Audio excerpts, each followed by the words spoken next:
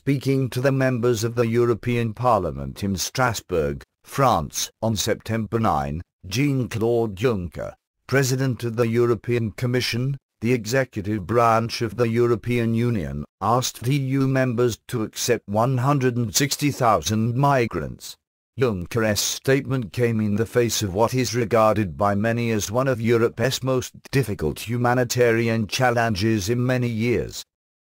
Laying the groundwork for his request, Juncker noted that since the beginning of this year, nearly 500,000 refugees have made their way to Europe. The vast majority of them, he stated, are fleeing from war, terrorism, or political oppression in Syria, Libya, or Eritrea. He said that the EU states most affected by the migration are Greece, with more than 213,000 refugees, Hungary, with more than 145,000, and Italy, with more than 115,000. As we noted in our report on September 7, most of the refugees in Hungary are ultimately bound for Germany. Juncker maintained, as long as there is war in Syria and terror in Libya, the refugee crisis will not simply go away, which is probably an accurate statement. He then charged the EU members, so it is high time to act to manage the refugee crisis. There is no alternative to this. Emphasis in original. In continuing, however, Juncker's words make plain how much national sovereignty member states have surrendered to the EU, though he lamented that there is not greater uniformity among members, stating, since the early 2000s, the Commission has persistently tabled legislation after legislation to build a common European asylum system. Juncker put forth this solution to the refugee crisis. I call on member states to adopt the Commission proposals on the emergency relocation of altogether 160,000 refugees at the Extraordinary Council of Interior Ministers on 14 September. We now need immediate action. We cannot leave Italy, Greece and Hungary to fare alone.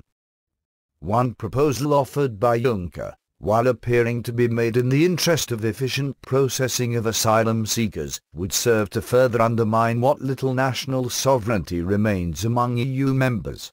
He stated, I also believe that beyond the immediate action needed to address current emergencies, it is time we prepare a more fundamental change in the way we deal with asylum applications, and notably the Dublin system that requires that asylum applications be dealt with by the first country of entry.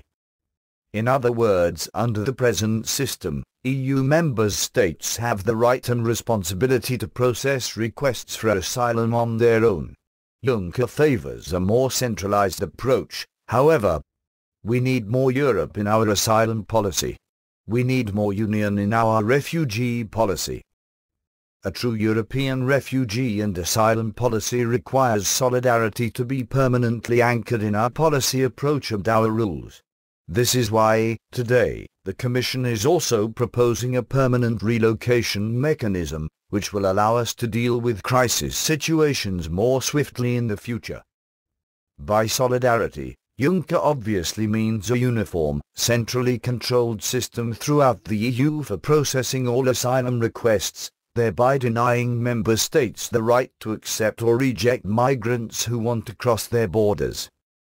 Yet Juncker also asserted, our united refugee and asylum policy also requires stronger joint efforts to secure our external borders. He added, fortunately, we have given up border controls between the member states of the Schengen area to guarantee free movement of people, our unique symbol of European integration. Juncker's description of what has already transpired and what he proposes in order to increase the EU's common external border security is reminiscent of the rejected Security and Prosperity Partnership of North America, SPP.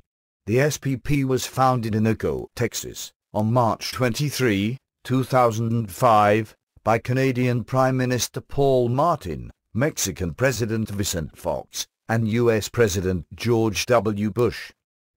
In 2006, CNN anchor Lou Dobbs argued that the SPP was part of a plan to merge the United States, Canada and Mexico into a North American Union similar to the European Union.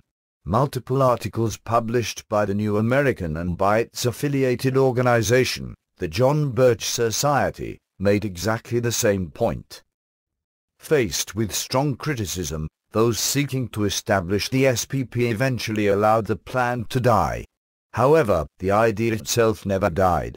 On February 4, 2011, Canadian Prime Minister Stephen Harper and President Obama announced a new security and prosperity initiative with plans to pursue a perimeter approach to security in ways that support economic competitiveness, job creation, and prosperity. Looking beyond the boundaries of the EU, closer to the source of the conflict that has caused so many refugees to flee, Juncker said. Today I call for a European diplomatic offensive to address the crises in Syria and in Libya. We need a stronger Europe when it comes to foreign policy. And I am very glad that Federica Mogherini, our determined High Representative, has prepared the ground for such an initiative with her diplomatic success in the Iran nuclear talks. And that she stands ready to work closely together with our member states towards peace and stability in Syria and Libya. Unfortunately, Juncker is far off the mark in asserting that a stronger European foreign policy could lead to peace and stability in Syria and Libya. As Alex Newman noted in his article posted by the New American on September 8, the politicians and establishment figures in the United States and European Union demanding that the West accept millions of Middle Eastern refugees are the same globalists that created the tragic situation in the first place by destroying the countries their victims are fleeing from. These countries include Libya, Syria, Iraq, and Afghanistan. Focusing on the area that is now the epicenter of the turmoil responsible for most of the mass exodus from the region, the Syria-Iraq border, the two factors most responsible for the upheaval were the U.S. invasion of Iraq that removed Saddam Hussein and created a power vacuum in that nation, and the U.S. support for the rebel forces attempting to overthrow Syrian dictator Bashar al-Assad. The conflict in Syria began in 2011 as various groups coalesced in an uprising against al-Assad's government. The now well-known ISIS, also known as the Islamic State of Iraq and the Levant, or ISIL, entered the Syrian civil war on the side of the rebels and by July 2014 was in control of a third of Syria's territory and most of its oil and gas production. As the civil war in Syria raged, the United States decided that Assad was an undesirable strongman in the mold of Saddam Hussein who must be removed. And so the U.S. government chose to assist the moderate jihadist rebels fighting against Assad. However, many of these U.S.-supported moderate rebels defected to al-Qaeda's Syrian branch, known as Jabhat al-Nusra, which was also allied with ISIS. When these rebels left to join up with ISIS, they reportedly took their heavy U.S.-supplied weapons with them. Juncker has called for a stronger European foreign policy to address the crises in Syria and in Libya. Another term for such a foreign policy is interventionist, which is precisely the foreign policy that the United States and its European allies have pursued in the Middle East for at least 2 decades. We recently quoted a statement from former Representative Ron Paul, R. Texas, who is well known for his advocacy of a non-interventionist U.S. foreign policy. Paul wrote, "The reason so many are fleeing places like Syria, Libya, Afghanistan, and Iraq is that U.S. and European interventionist foreign policy has left these countries destabilized with no hopes of economic recovery. This mass migration from the Middle East and beyond is a direct result of the neocon foreign policy of regime change, invasion, and pushing democracy at the barrel of a gun." Paul continued by noting, there was no ISIS in either Iraq or Syria before the 2003 U.S. invasion of Iraq.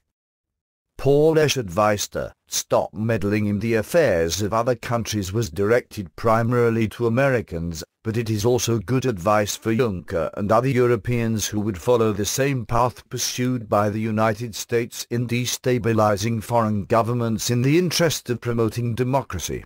Such destabilization creates power vacuums that are filled by terrorist organizations such as Al-Qaeda and ISIS. The result is not only death and devastation in the regions controlled by terrorists, but also mass migration as refugees flee the terrorists, creating crises such as that now confronting Europe.